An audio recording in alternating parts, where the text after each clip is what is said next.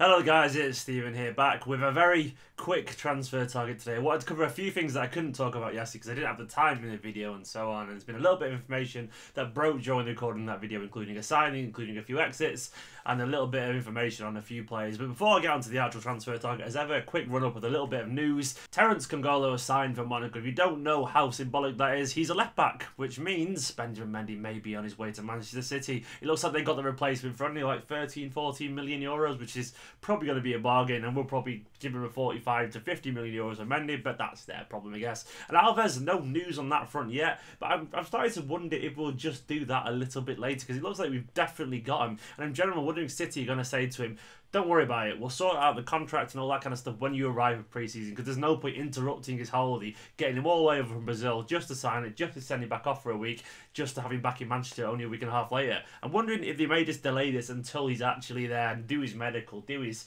interview, all that kind of stuff then. So we'll see about that. But anyway, let's get on to the actual transfer target. And there's a new signing, kinda a new signing, not official, but also official. It's come from Pep Guardiola's mouth. Pep has been telling the press that we've signed Garcia and that he's very excited to see him play. He hasn't been on City's Twitter yet, but he's only 16 years old.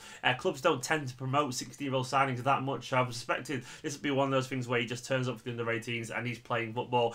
Garcia, what do we know about him? Not much, if I'm being honest, other than the fact that he's really, really highly rated by Barcelona's academy. Their La Masia academy's had a bit of a decline recently, losing a lot of very talented players, and he's the latest in a long line of players that have looked elsewhere for their future careers. He's also represented by Carlos Puyol, quite famously slagged off La Masia, obviously to the detriment of his relationship with Barcelona's fans, but that's not our problem, let's be honest. I'm not expecting we'll see him anytime soon. He is only going to be a first-year scholar given his age next season. Maybe he'll step up quickly to the EDS, but he's only just turned 16 recently, so I'm expecting we'll see him with the under-18s mainly, and maybe eventually be one of those players that goes on loan to Girona if he's as good as people say he is. And the rumours are he's very much like PK in terms of his composure, a good size, strong, and very much a leader, and that will do me, I'll be honest. But yeah, don't get your hopes up for seeing anytime soon. He's obviously one for the future. And one player is very much for the here and now. If we sign him, is Ryan Bertrand. He's gone a little bit quiet on that front, but now the Mirror is saying that City firmly believe that they can get him, but Southampton are blocking his moves to Manchester City, which I think just means they're rejecting a bid, which they've got every right to do, if we're being totally honest. So how dare you, Southampton, block a move for a player that you own? But anyway, I'm obviously hoping that they don't in the end and that we get him, because I think Bertrand's a fantastic player. He's a very solid, reliable, but also intelligent left-back who has a bit of everything to his game, a really solid all-rounder. I think he would excel under Guardiola. I think he in general would be a great counterpoint, a great alternative to Mendy, who obviously I reckon will have one or two struggles when he does sign, if he does sign in the Premier League. Any player tends to have a slow bedding in period. Might not, but I suspect that would be normal. And Bertrand's reliability and his Premier League experience, and obviously his hunger of nature, and the fact that he's a good footballer, for me would make him a great option at left back. And I want two quality fullbacks, because we've been starved for a long time of decent fullbacks. But they've all been getting on. I love Zaba, I love Sanya, and at some point I quite like Clichy and Kolov too, but their best days are long behind them. So the idea of having two young, viable options at left back would be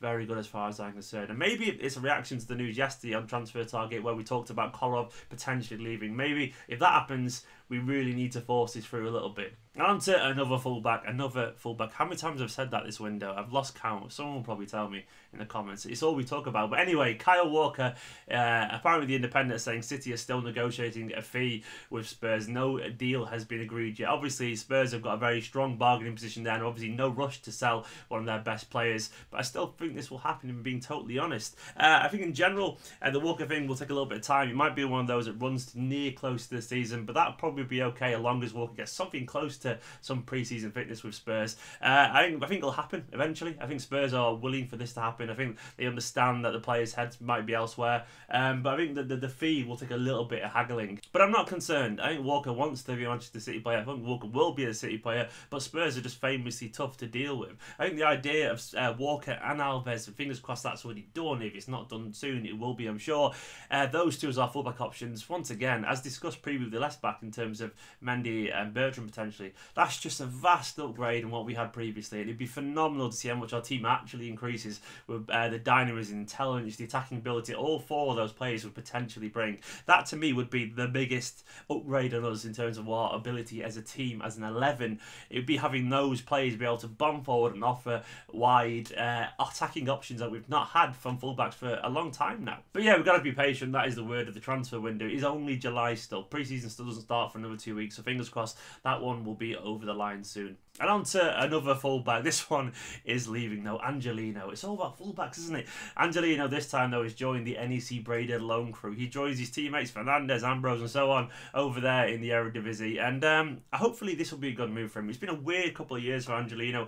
A very, very encouraging play. In fact, he was excellent last year in pre-season. I think everyone thought he was going to be a bit of a standout player, maybe.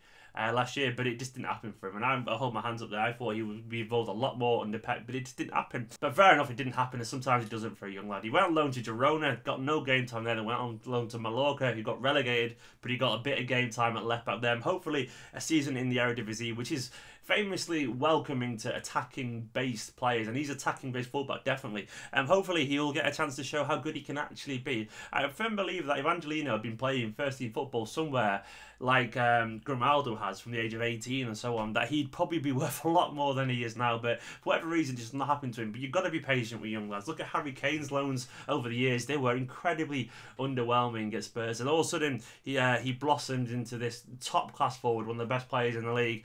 And what's to say someone like Angelino, with his energy, his desire, his work rate and his ability, can't become a very useful left back? We just got to be patient and see how he gets on. But maybe this could be the loan, surrounded by some of his friends and his teammates, that could see him rocket into what we know he could be. Fingers crossed. But anyway, Angelino, good luck over in the Eredivisie. I'm sure you'll take him by storm. And Wilfred Boney, bless him. He's been talking a lot in the press in the past couple of days about how he wants to fight for his future at Manchester City. Yeah, I've probably got more chance than you have, Wilfred, let's be honest there. I know that sounds incredibly patronising, but if there was ever a man who was less fitted for a Guardiola-style play, it was probably Wilfred Boney. I feel a bit sorry for him. He was obviously really good a couple of years ago when we signed him, but I don't know what happened. Sometimes it just doesn't work out, and City are pretty good at doing that whole messing up your career thing, losing all your ability of form, and flogging you on a loan to some club in the far corner of the world somewhere. But that's what we do, and that's why we're Manchester City. But that's also why I love them. But sorry, Wilfred. But anyway, it's been a tough couple of years for him, but I'm sure locked away in somewhere in there is still that striker who scored 30 goals a season. He was obviously excellent for Swansea, which is why we bought him, but it's not happened. All that dynamism, that power, the energy, that kind of confidence, the arrogance, it seems to have faded away. But now there are rumours that he's looked in talks with Besiktas and Fenerbahce to go over there permanently, which I think would be a decent move for him. I'm sure he'd score plenty of goals over there. I think generally he just needs to leave Manchester City permanently. I think a loan would be bad for him. I don't think loan's ever good for an older striker. I think he just needs to get a new home, find his feet there, find his confidence, and hopefully become the player that he once was, because he seems like an alright bloke, Wilfred Boney. He had a very hard time, obviously, with the malaria and his illness and his injury, and he just needs to get into a run of games and sharpen somewhere. I reckon away from England is probably best for him, but Wilfred, I would say move there if you can, mate, but good luck if you do. On to another forgotten man, Joe Hart, the man that no one seems to care about anymore, if we're being totally honest. His whole world seems to crumble down around him. He's obviously had a very different season at Torino. He's got a lot of critics for his performances with England, and in general seems to be very unwelcome at Manchester City, if we're being totally honest. And now it seems like Newcastle want him on loan, another club that wants him on loan. A lot of clubs are saying that they don't want to sign him permanently because they can't afford his wages, they can't afford the fee, but he still must have some sway. When you look at what Pickford went to for Everton, given the fact that Hart is technically still ahead of him for England, you'd expect he would at least claim half that fee, but we're struggling to even get 10 million for Joe Hart. I don't want to see him go on loan again. I think that's negative for everyone involved. I want to see him leave. I've said a lot on these transfer target videos that the idea of shifting these senior players off on loan constantly is negative. I think it's I don't think it solves anyone's situations. I think it decreases their value. I think we should even just take a slight hit if we have to get rid of him. I think everyone would be happier. I know it's not ideal, but we're not. If we can't get 10 million now this season for Hart, we're not going to get it next season. I'm almost certain that. I would take 7-8 million personally for him. Take a small loss just to know that is probably the best we're going to be able to get. Maybe they won't, but Newcastle on loan.